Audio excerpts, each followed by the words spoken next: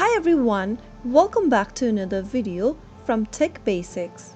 In this video, we are going to be learning how to log into Fedex employee account. To log into your Fedex employee account, first of all, open a web browser. Once you open it up, go to the search box and type in purpleid.okta.com and press enter. Now you'll find yourself in the login page for Fedex Purple ID. To log in as an employee, enter your username associated with your employee account. On the next field, type in your password correct. If you don't remember your credential, click on Need Help Signing In and follow the instructions till the end. After filling in both of your credentials, click Sign In to sign yourself inside your Fedex employee account.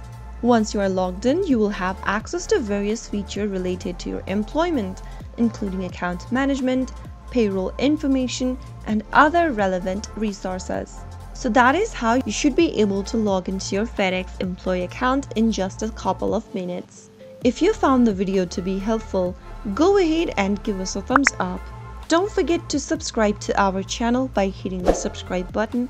Press on the notification bell so that you'll never miss another upcoming upload from us. I will be back again in the next episode.